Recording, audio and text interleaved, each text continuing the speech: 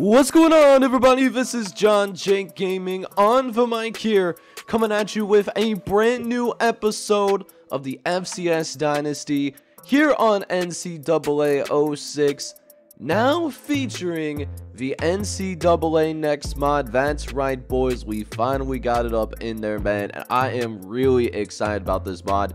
Want to give a special shout out to that mod team over there, as they actually did help me out with getting this mod onto my PC so that I can show it for you guys here, man. So I'll leave their socials linked down as a pinned comment if you want to go ahead and check them out on Discord and Twitter. But we got an exciting episode here for you guys today. We are going to be looking at these preseason polls, that top 25.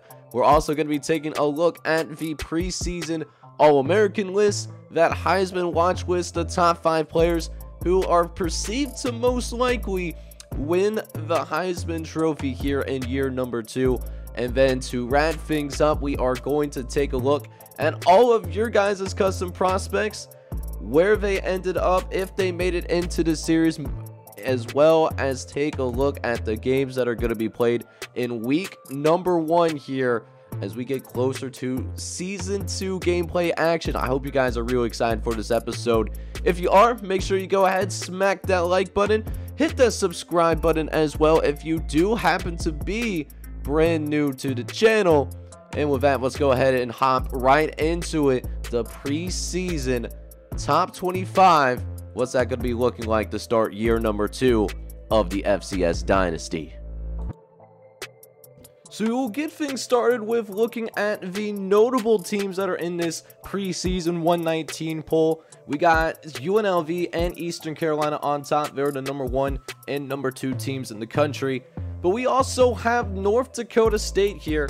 Despite a brutal first round exit, they are going to be seen as the preseason number 3 team in the nation, although not as talented last year. This was a B+ overall team last year. They fall to a B-, and while they did end up with a top 5 recruiting class, they are also going to end up, they're going to be relying on those freshmen to step up right away. This is a team, that was supposed to dominate the FCS in year number 1. They had the highest talented team on paper, and then to get removed in the first round is not a good look for that football program. Granted, they did end up losing to the national champions, so I mean, at least there's that caveat, but that's not an excuse, especially for North Dakota State, when the expectations are just a bit higher for an FCS school. So again, they're gonna have to really look for players that are going to fit their system well and develop those players, because as of right now, while a B- actually is one of the highest ratings in this dynasty file, still they're not going to be dominating as easily, so they have to remain focused during the course of this season. Speaking of the defending champions, Kent State enters in at number 5 in the country. They go with a C+ overall team, C- offense, and C+ defense. They will be seeking an opportunity to go ahead and defend that national championship. We'll see if they can do it. As for James Madison, they made it all the way to the quarterfinals before being removed by Utah State. James Madison coming in with a C overall squad this year, a C offense, and a D+ defense. They also had the number 1 recruiting class last year, so I expect to see those freshmen step up right away and help the veterans that are on this roster maybe get taken over the top and compete for a national championship potentially. At number 8, we got Georgia Southern, which of course you guys already know are led by Ikeda Woods. Ikeda Woods, is a special player, but is this recruiting class that maybe helps them, get them over the top, have some more supporting staff? Because it did feel like in, I believe it was the round of 16, that second round against North Texas, it was the whole team against Ikeda Woods, it seemed like at times, and it showed on the field. Georgia Southern did not look good, and they were bounced because of it. They do get a high ranking though. Montana in the semifinals though, they come in number 9 in the country in the preseason poll, coming in with a D+ offense and a C- defense, defending that Pac-10 conference title, as well as the farthest quote-unquote real FCS team making it into the FCS playoffs. They were bounced in the semifinals by Kent State. So we'll see how Montana follows that up. They have a really good football team coming back. As for New Hampshire had a pretty sour end to their football season last year. While they were pretty electric and received a lot of attention in the regular season, they flamed out when it mattered the most. You know, you're talking about a program that did not make it into the conference championship game because they did end up losing to James Madison late in the year. And then you also end up getting upset by, I believe it was Tennessee Tech, that ended up pulling the upset in the first round. So they were supposed to be the very team that's supposed to play against Utah State, but that didn't happen. And yeah, unfortunately, New Hampshire ended on a sour note, but 13th in the country going into year number 2. Speaking of Tennessee Tech, they did get a revamped logo as they are coming out. Really good year. They end up winning the Big Ten Conference last year. They did also end up doing is they won against New Hampshire in the playoffs before they were blown out, lit up like a Christmas tree by Utah State in the second round, but they built some momentum and they are coming in number 21 in the country. As for Tennessee State, they will be looking to make their very first playoff appearance this season. Tennessee State coming in as the 24th team in the nation. They have a pretty solid team, C overall squad, D+ offense, and a C- defense. That should make them competitive within that Big Ten conference. One of the teams that did make it into the playoffs last year, but is outside of the top 25, is the Delaware Fighting Blue Hens. They got a brand new look. I love their logo, by the way. Shout out to that mod team. But not as talented as some of these teams that are in that top 25. D+ overall, D+ offense, D defense. It'll be interesting to see if they can repeat themselves as Atlantic Division champions. They actually won the ACC. That's right. They beat James Madison, but they lost in the first round to SMU. We'll see if they can find their way back into the playoffs. McNeese State was another team that made it to the playoffs last year, but starts itself outside of the top 25. They have a D+ overall squad, D's across the board offense and defense. Another team that could struggle to make it back to the playoffs again. Speaking of such teams, Southern is out here as well. They are the champions of the Big 12 Conference. They they had a fun time. It was a fun team to watch, but they did get bounced in that first round last year to Georgia Southern. They come in at number 34 in the preseason rankings with a D+ overall football team. So now we go ahead and check in on the defending Ivy League champions, the Brown Bears. Now a 2-star program, but deep down in there, although the Ivy League, they were actually the only conference that did not have anyone ranked in the top 25 at any point. They come in this year with a D overall squad, D+ offense, and a D- defense. Not the best team in the world, but when it comes to that Ivy League, as long as you win your conference, you can get into the playoffs that way. And Brown is at least in the position to do that. I don't know if they'll be able to do much damage when they actually physically get themselves into the playoffs, though. So we take a look now at the Heisman watch list for this year, and we got some notable players coming back. A couple of guys that were in that finalist list last year. Barrett Aston, he had an absolutely incredible season last year, ends up with over 1,800 yards rushing, 21 touchdowns to go with it as well, and he also chipped in 6 receiving touchdowns, did some things in the kick return and punt return game. Just a fantastic player overall. He finished second in the Heisman race last year, and he's going to be looking for that title this year. As for Ikeda Woods, he was also on the Heisman finalist list for a long time, actually. The sophomore quarterback from Georgia Southern, probably one of the most complete quarterbacks in college football down here at the FCS level. This is a guy that ended up with, I believe, almost 2,000 yards passing, and he also he had 2,000 yards passing. He also had 1,400 yards on the ground as well. Just a complete quarterback, takes really good care of the football. Even though, Well, he fumbled the football a lot, but he did only throw 3 interceptions though, so that's a key thing. Definitely deserves to be on this list for sure. Very talented football player, and that was only his freshman year. I can't wait to see what he does in his sophomore year and builds off of that. After that, we actually have a group of James Madison players. We had Maurice Gray, who was one of the most electric return men in all of college football. And then we also have the guy who's supposed to get him the football on the offensive end, Kenny Raymer. Kenny Raymer, very talented quarterback, ends up with nearly 50 touchdowns last year, did throw 14 interceptions. We'll see if he can cut down on the turnovers, but Kenny Raymer is a very talented football player.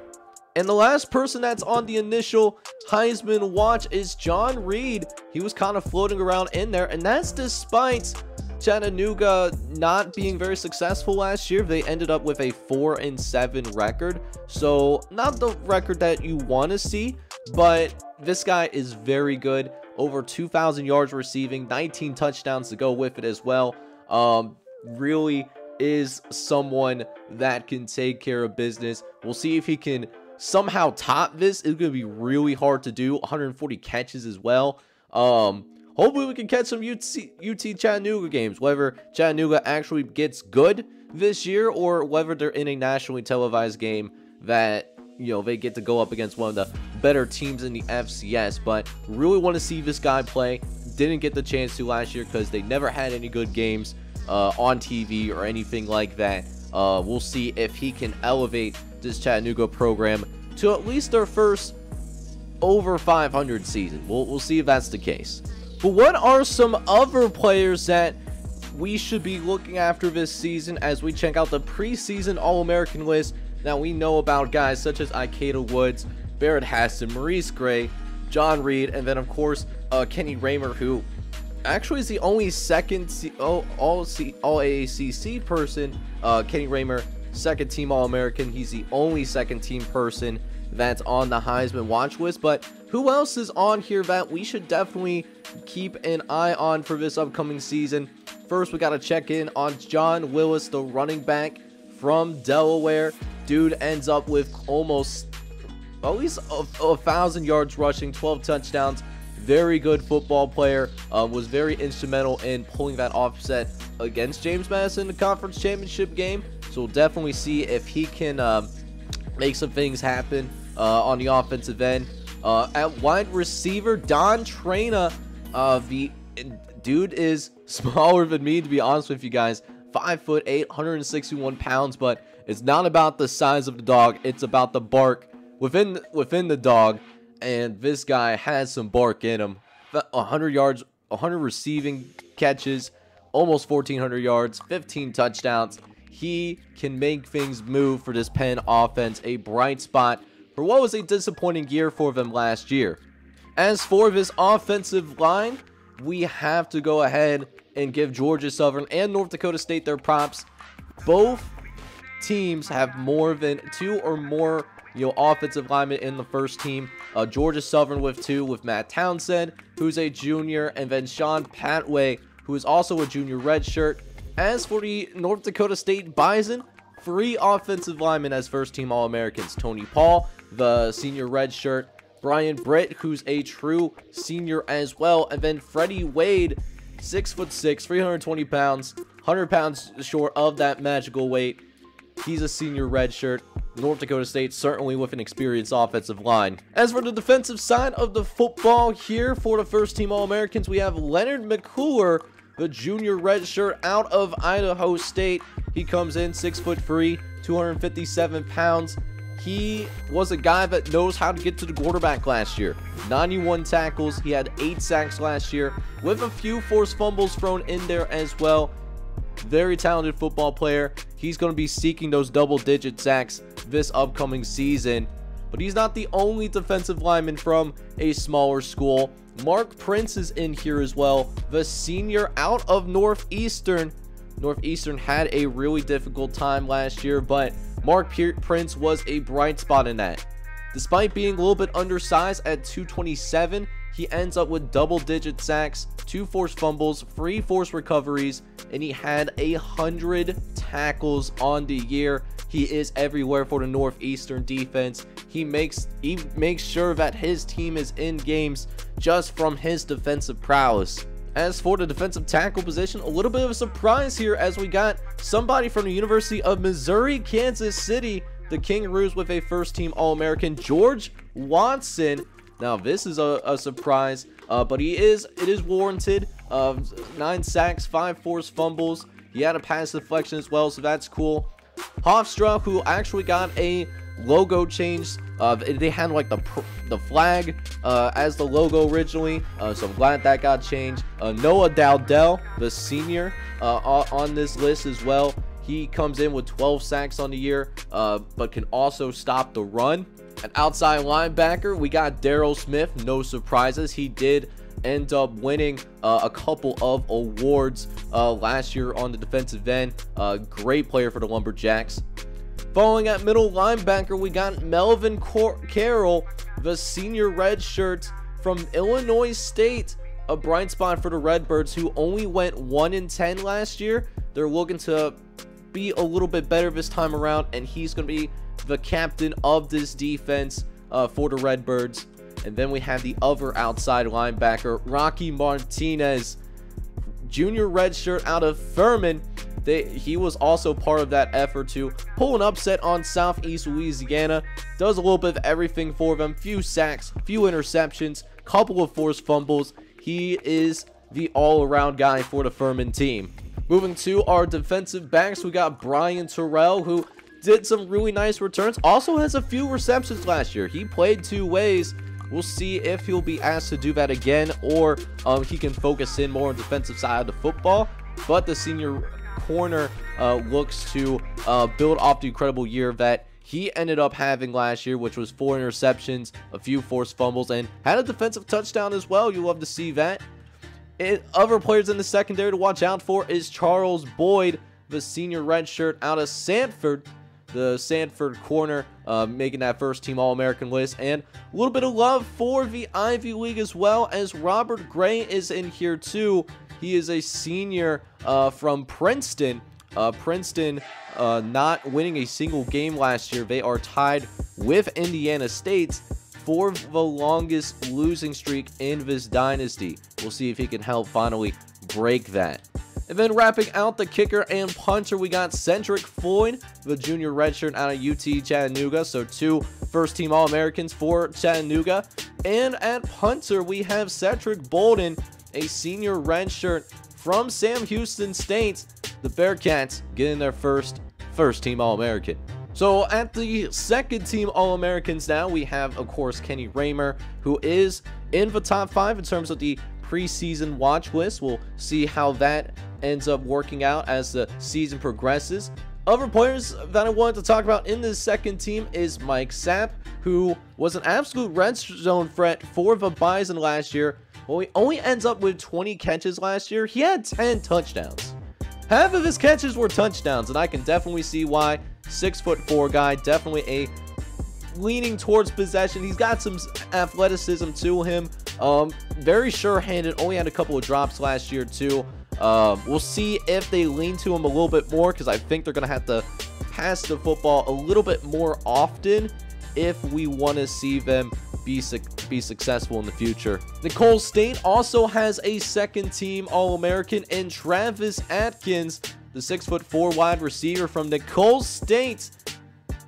Somebody that flew under the radar, to be honest. This is a guy that he had a good year. 96 catches, 1,200 yards, 14 touchdowns. Dude is a beast. But Nicole State flew under the radar last year, so we couldn't really see Travis Atkins. Hopefully that changes this year. Someone that didn't quite fall under the radar, though, is Michael Williams, the junior redshirt out of Western Carolina. He benefits, having like guys like Brandon McGee throwing him that football at all times. Ends up with 69, which, by the way, very nice. Over 1,100 yards receiving, 15 touchdowns as well. Definitely deserves that second team designation. We'll see if he can build off of that, as Western Carolina does have a far upgraded offensive line. So Brandon McGee should have more time in the pocket. At tight end, we got Mike Knoll, the sophomore redshirt out of Sanford.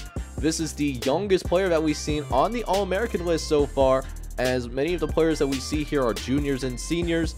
Very good accomplishment for Mike Knoll, only getting here after just 1 year of playing on the field. So good rookie year for Mike Knoll, and that's really led him onto this list. As for the offensive line, a little bit more diverse offensive line for the second team. We still have a Georgia Southern guy in Fred Miller, the senior center. That does bring Georgia Southern's All-Americans up to 3, 2 of which being first team guys, but a little bit of diversity after that. Carlton Miller is on here as well, the senior from James Madison. Chris Stewart's here too. He's a junior from Florida A&M. And then the last notable offensive guy that I wanted to talk about, Adam Alston. He's a senior redshirt out of Southeast Missouri State, doing the Lord's work as a blindside guy for his quarterback. As for the defensive side of the ball, Chris Spicer, the senior out of Furman, is on this list. So 2 defensive All-Americans for Furman. We also have John Demps on this defensive line as well. The senior red shirt out of Tennessee State. The Tigers looking for their first playoff experience, like I said. At 6'1", 259 pounds, he ends up with a good year last year. 70 tackles, 7 sacks, a couple of forced fumbles too, and a couple of pass deflections. Had some attempts at interceptions, couldn't quite make it happen. You know how it is with defensive linemen. Their hands are made of butter. And that does wrap up the defensive line. Moving on to the linebackers, though, Edward Simmons is on here, the senior from Brown, part of that only Ivy League team that did make it into the playoffs. Nearly pulled the upset against Rice, fell just short in that fourth quarter. Really good player, 120 tackles, 7 sacks, 4 forced fumbles, and 3 fumble recoveries. 11 pass deflections, though. So maybe he'll get some interceptions. Usually don't see a person with this many pass deflections without at least getting some kind of interception. Also in this linebacking core that's part of the second team All-American list is Antoine Robinson, the senior redshirt from Appalachian State. Appalachian State, you know, of course, known for their historic upset over Michigan in the 2007-2008 season, which was a absolutely wild year, one of the wildest years in the history of college football. So we'll see if Appalachian State can convert that into this video game universe. Another All-American, though, from the Ivy League in the linebacking core, Matthew Parham, second team All-American representing for Columbia. A little bit undersized, though, 5'11", 227, but like I said, so it's not about the size of the dog, man. It's about if you can play. And you know how the NFL is and, you know, professional football. If you can play, it doesn't matter where you are. They will find you eventually one way or the other. Over 100 tackles, 6 sacks, 3 forced fumbles, and recoveries to go with it. No INTs, though. We'll see if he can add on to it this year. Wouldn't be surprised if he does try to declare for the NFL or, you know, go for pro leagues and all that. We'll see if that's a possibility for him down the line. But for now, working on his Ivy League education.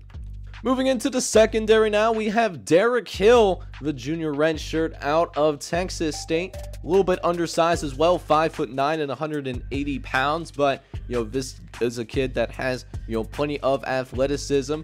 Also in the secondary, we got Antoine Moeller from Tennessee Tech, part of that starting team that made it into the playoff, pulled the upset on New Hampshire, and made it into the second round. We're going to be trying to build off of that success as they seek their second playoff appearance in this dynasty so far. Then at strong safety, we got Eddie Davidson, the junior redshirt out of Southeast Missouri State, 5'11", 188 pounds. He is one of the best center fielders in college football, and someone that you do not want to throw it towards if you're not trying to turn that football over. Rounding out the second team All-American group is Troy McCoy, the senior kicker out of the University of North Dakota, their first and only All-American on this list. And also making an All-American list appearance is Chris Alexander, the junior out of Indiana State. Indiana State, despite another team, one of two teams, of course, that did not win a single game. It was them and Princeton. But despite that, Chris Alexander is the sole All-American for the Sycamores going into season number 2. But now we get into something that I'm sure you guys are really excited about in particular, and that is, where did your guys' custom prospects ended up going? Now, I did get as many of you in here as I can.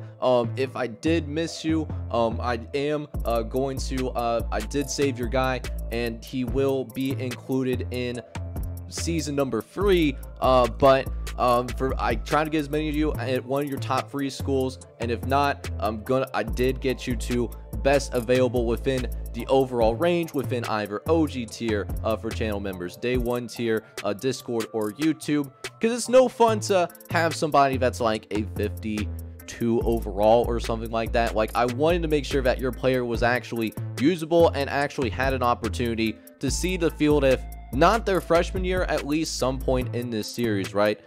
As for the custom coaches, I thought I had a workaround for the base game not really allowing me to add new coaches. I tried to do something in the DB editor, but what ended up happening, whenever I would try to add or remove a custom coach, it would take me back to before recruiting was finalized, and I didn't want to do that. It would mess up everything that happened in the off season.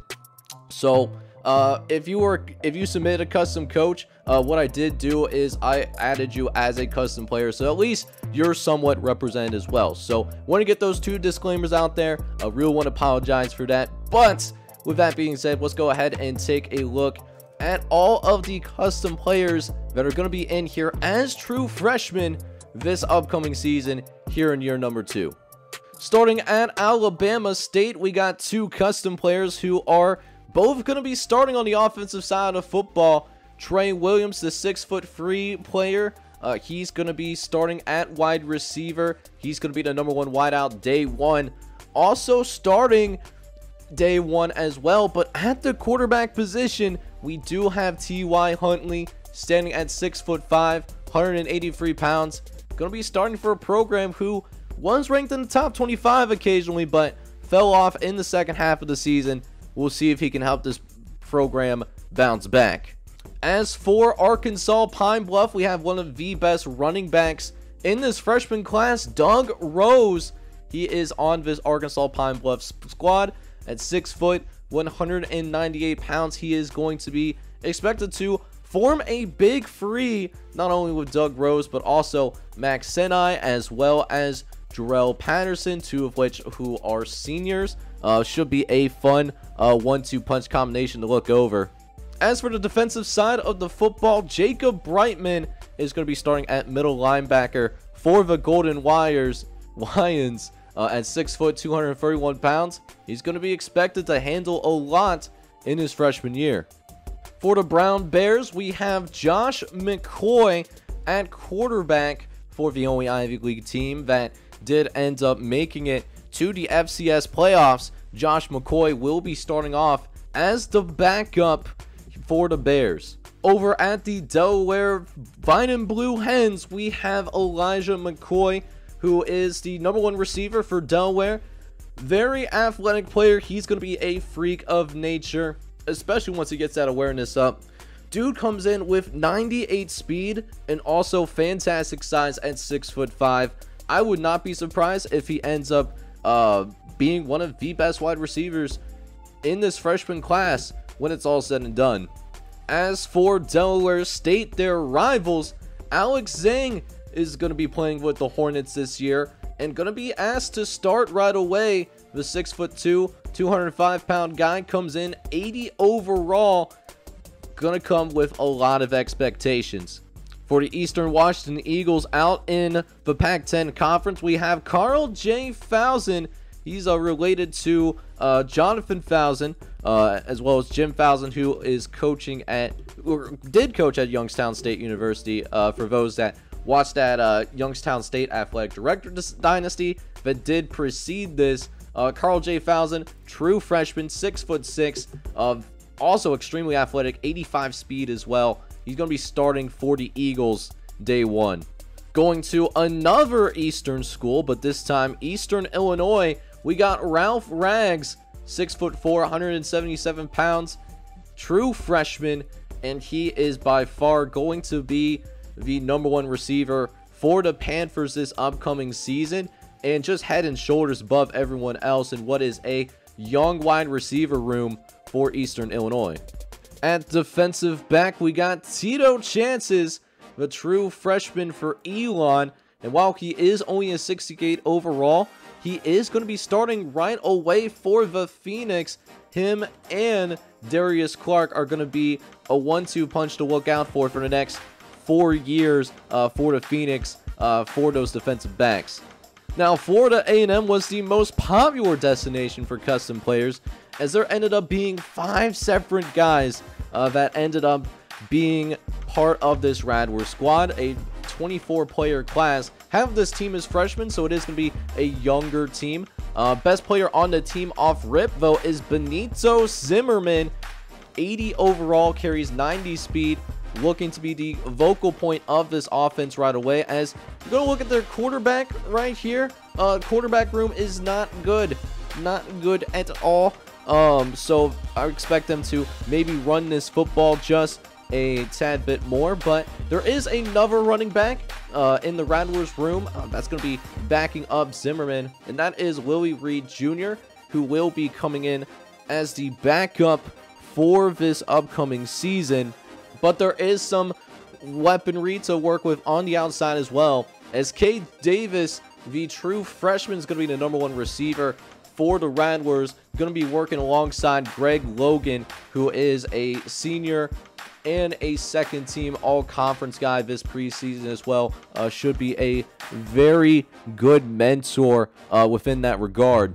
Now, the other 2 people are on the defensive side of the football, and one person that we do got is Tiger Aladdin, who is a true freshman, going to be a piece that is going to contribute right away for the Radwares this upcoming season. And then at middle linebacker, a starter, Double K Williams, 5'11", 220 pounds, might be a tad undersized, but 84 speed, that's really good for a linebacker. Going to be really utilizing that athleticism going up against, you know, the New Hampshires, the Delawares, the James Madisons of the world. Is going to be needed if this defense is going to turn itself around. Now, Georgia Southern does find itself with a couple of custom guys as well, both of which are 74 overalls. On the defensive side, we got DeAndre Dowdell II at 6 foot and 183 pounds. And then at the tight end position, we got Chris Palmer. While not expecting to start right away, Chris Palmer going to be a very talented freshman and should contribute right away as well for this Eagle squad. For the Harvard Crimson Tide, we got Jonathan Cooks at the fullback position. He can also play a little bit of linebacker if need be. Comes in as one of the best players on the team, and that's the reality for a lot of the teams in this series. Freshmen are going to be taking the sole focus. I mean, for Harvard alone, 3 of their top 5 players are true freshmen, so that's why it's really important to put together a good recruiting class early, is to give yourself a good advantage. Then whatever happens after that, it is what it is. But Jonathan Cooks will be starting at fullback for Harvard. As for Howard, we got a couple of different guys on the team. Starting at the quarterback position, we got Carlson Saturday. He will be starting for the Howard Bison this upcoming season. Has some mobility to work with and does have a solid little arm. Awareness is a big concern, so he's going to have to work on that. Could be some growing pains for the Bison this upcoming season. But there is a second quarterback on this roster as well. Wilson O'Donnell is also in this quarterback room. So it should be a constant competition between O'Donnell and Saturday. Both talented quarterbacks that do have potential, but both need to really adjust to the speed of the college game, because it's a little bit different than what was seen, you know, in college. As for Indiana State, the winless Sycamores with 2 custom guys, and Indiana State's going to have a lot of work to do. Usually not a great sign when your punter is the best player, and then there's a huge drop-off after that. Redmond Porter and Braden Hauser are both two of the better players on this team, the second and third best players. So obviously starters. Braden Hosen is going to be starting at the strong safety position, whereas Redmond Porter, he's going to be starting at the wide receiver position this upcoming season. Moving on to Jacksonville State, we got DeMarcus McNeil at 6'3", 225. Got some good size on him, and should get some early looks at the middle linebacker position. Part of a smaller class for Jacksonville State. They only signed 13 players this past season, 21 seniors, so a lot of experience on this team. Despite that, DeMarcus McNeil does have an opportunity to contribute early for the Gamecocks. Up next, we have the main back Bears with two custom guys, one of which going to be front and center early. Flash Williams, the true freshman, going to be starting for this main program in what is a very difficult ACC. He's going to definitely, he is a little bit more college ready. His awareness isn't bad for a true freshman. He just isn't mobile, just more of that prototypical NFL quarterback. That kind of build. We'll see if he develops into that, but could be some growing pains for Maine in that regard. But at the defensive side of the football, though, we do also have Will Smith III, a guy who is a 65 overall, but is going to be expected to be the #1 corner. Going to have some challenges in that conference. I mean, taking on Maurice Gray, those type of caliber receivers. He's going to be thrown to the fire, and we're going to see, how he handles that extremely quickly, if he's ready for that or not. As for McNeese State, there will be a new man at quarterback after Stacy Respris graduated. Kenny White is going to be the starting quarterback for the Cowboys at 6'4", 209 pounds. Comes in as 72 overall, a little bit of a QB competition between him and Alfred Christensen, but it is Kenny White who is going to, looks like, win it out. Because he does have a more understanding of the playbook. So might be a 2-quarterback system, but it is leaning towards Kenny White. For Mississippi Valley State, they end up with 3 separate guys, custom recruits that are on this team. Do have Kyle Benson, the true freshman, who's going to be playing alongside Zach Quinn, who should be a good role model, who played himself as a true freshman. So these two could make a really interesting duo here in the future.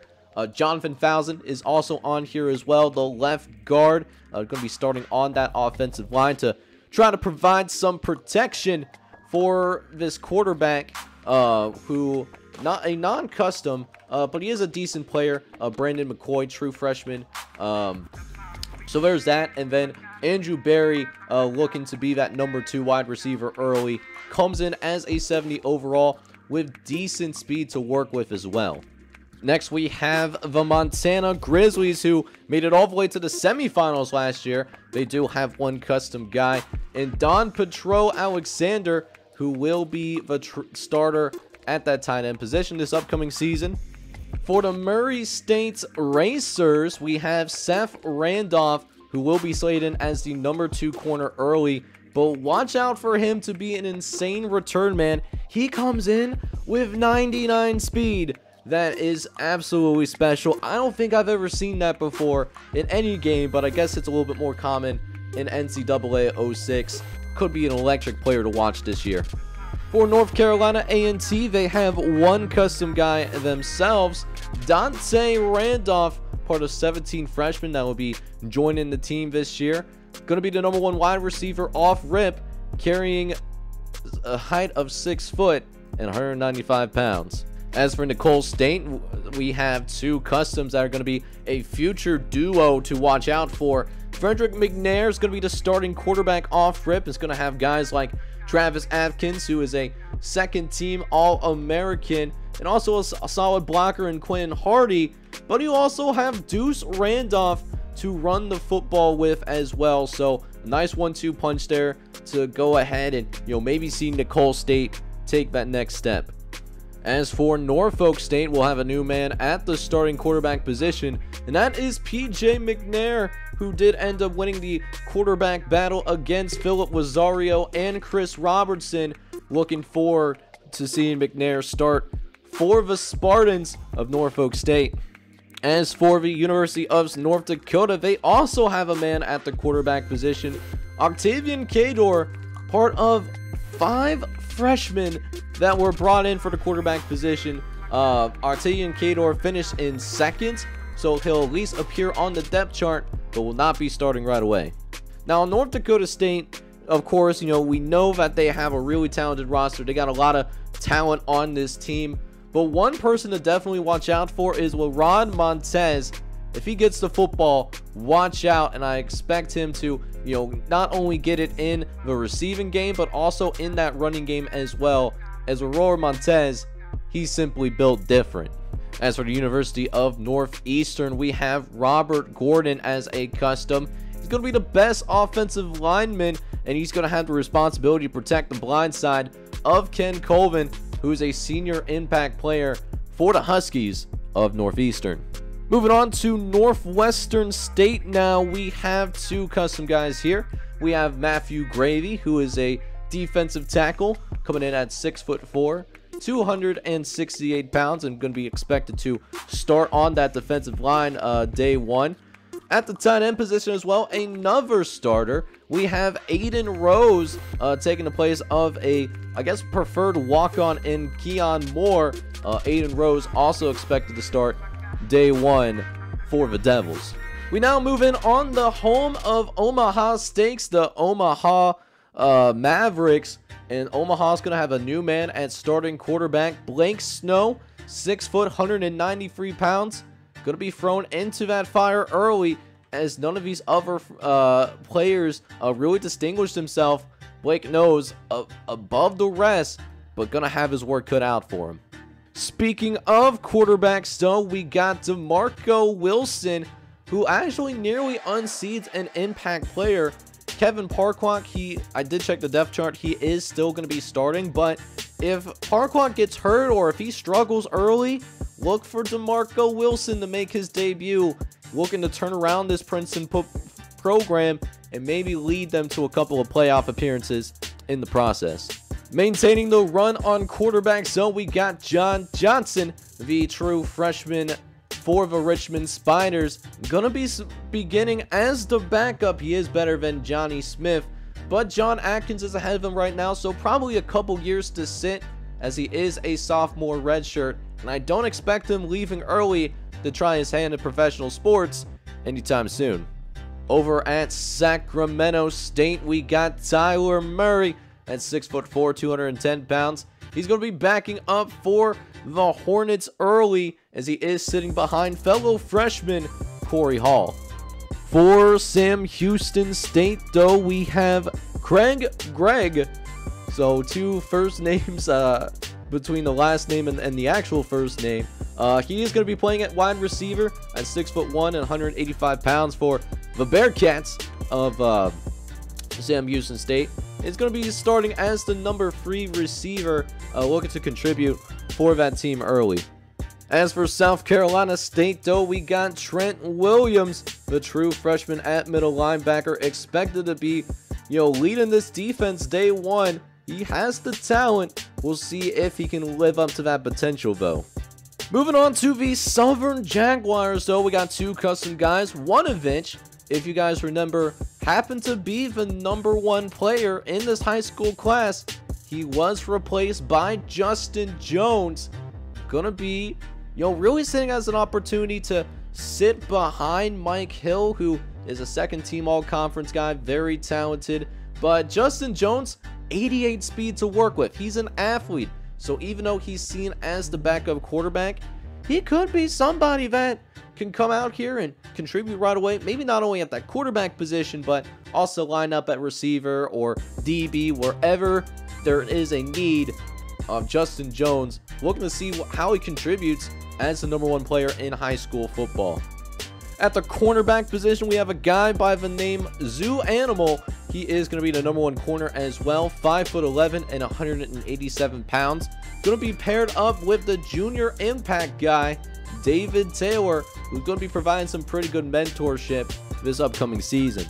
Moving on to Tennessee State and what is a pretty good looking roster overall. Got a couple of custom players that are going to be existing on this team. At running back, we got Shamrock, who is going to be a little bit buried on the depth chart, but should get his chance eventually, as they're all juniors and seniors ahead of him. He'll eventually get a shot, but will probably get redshirt this upcoming season. As for the cornerback position, though, Marcellus Wallace will likely get some early playing time, though. It was listed as the number 3 corner. You can expect to see him in those nickel packages. As for Tennessee Martin, their rivals, they have one custom guy as well. Chris Gentry, who is going to be the best, not only freshman wide receiver on this team, but he's going to be the best freshman or best offensive player, period, on this team. He's going to be expected to carry a heavy load for this offense early. We'll see if he's capable of doing that. He does have a good deal of talent, and he's going to be fun to watch regardless. For the Texas State Bobcats, we have Mitchell McJones, who is an 80 overall guy. Also extremely athletic, 89 speed, so he can contribute in ways other than being a quarterback, because there is an impact player at quarterback, sitting ahead of him, Darrell Walker. He's pretty good at slinging the football. We did see that. Senior redshirt though, so maybe we'll see a little bit Mitchell McJones at quarterback this year before he takes over as a sophomore. Now, University of Missouri in Kansas City also got themselves a custom player.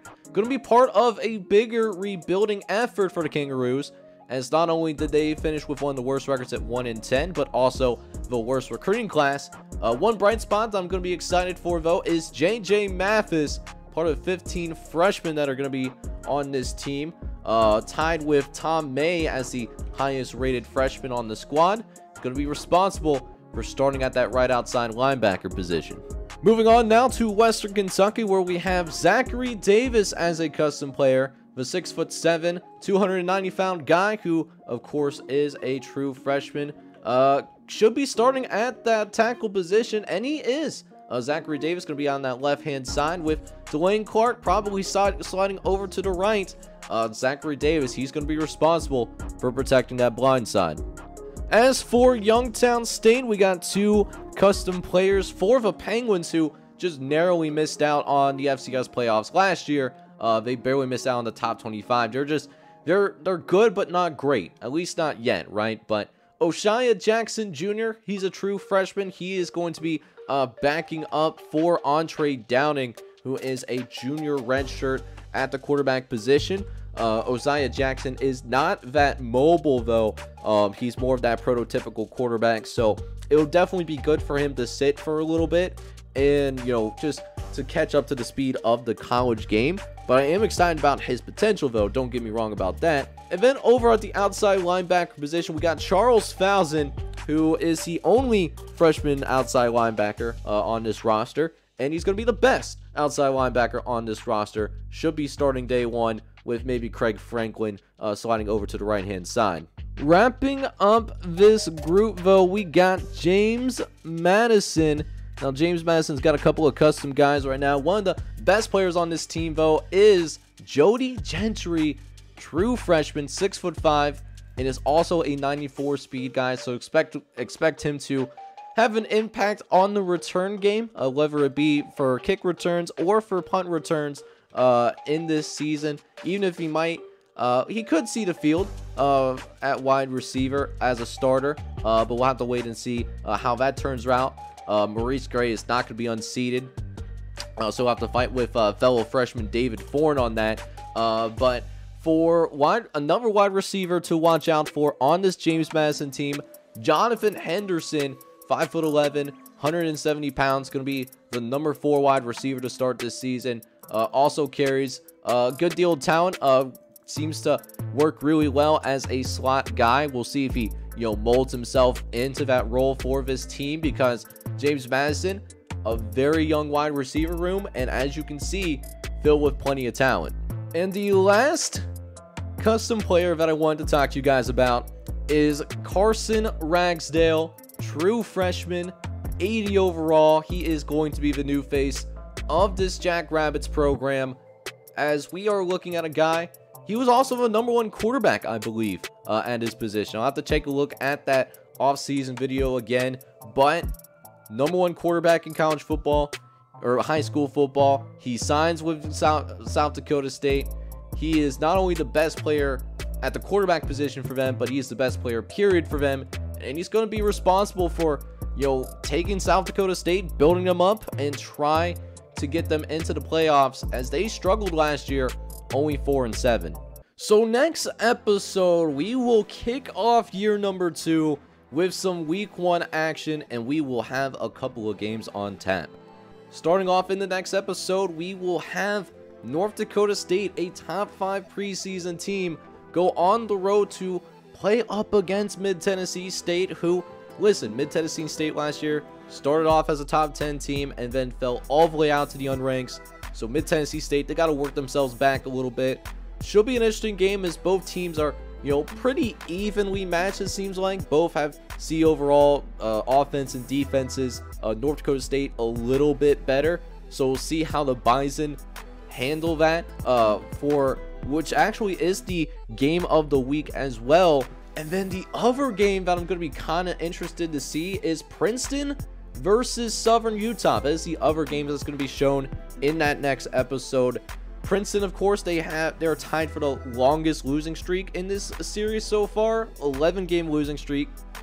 They do have some new uniforms though, courtesy of the NCAA 06 Next guys.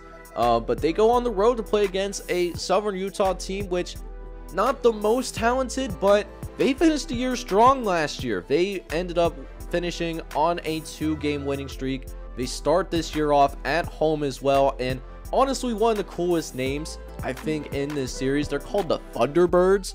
I really rock with that name. But those are the 2 games that are going to be shown in the next episode, and I hope you guys are excited for it. If you are, make sure you go ahead, smack that like button for me. Hit that subscribe button as well if you do happen to be brand new to the channel. This is John J Gaming on the mic, signing off. Hoping that you're all out there having a good one. Take care, everybody.